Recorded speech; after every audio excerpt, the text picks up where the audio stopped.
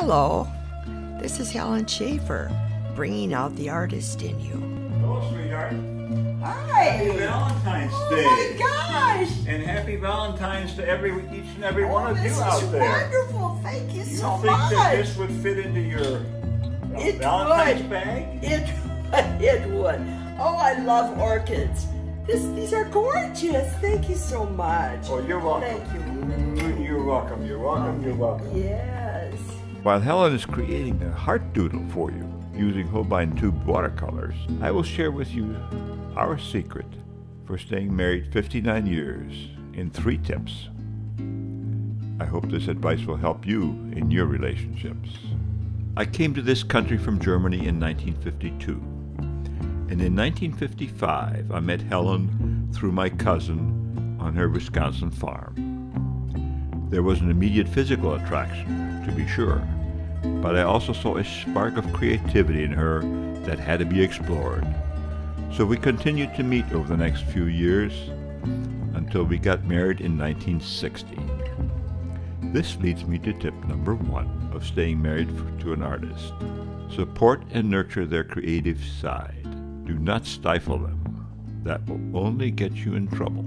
Tip number 2 that I have learned from being married 59 years to an artist is never go to bed angry.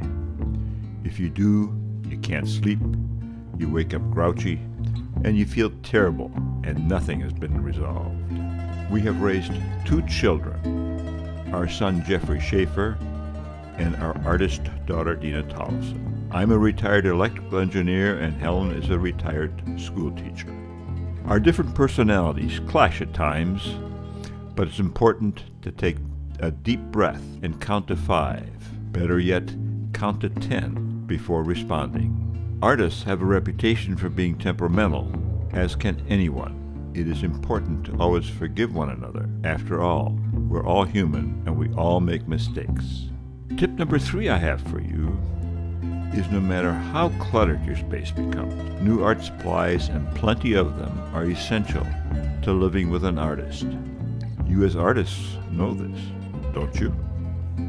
Especially an art supply junkie, like my wonderful bride, Helen Schaefer, your art supply junkie who is ready to share tips and tricks to bringing the artist out in you. Flowers too are essential. I met one of my lawn bowling friends in the store yesterday. I was buying the orchid, and his first comment was, "You must have done something wrong," to which I happily replied, "No, it is Valentine's Day." Now Helen has arranged a rose and rose petals around her Valentine water doodle. Do you like to create doodles too? Leave us a comment below. We love hearing from you. I hope this advice will help you in your relationship, whether you have been together 59 minutes or 59 years. Love one another. Okay, this is Helen and Dietrich. Oh, yes. Okay, this is Dietrich. And Helen. We have to get it right. Happy, we'll say it together. You know, wait just a minute, you've got lipstick on. But it looks kind of nice on you. Want some more? Okay. You want some more? Happy Valentine's Day. Wait, you want some more? No. Oh. Happy Valentine's Day. And happy Valentine's to each and every one of you. Every one of you. Bye. Bye.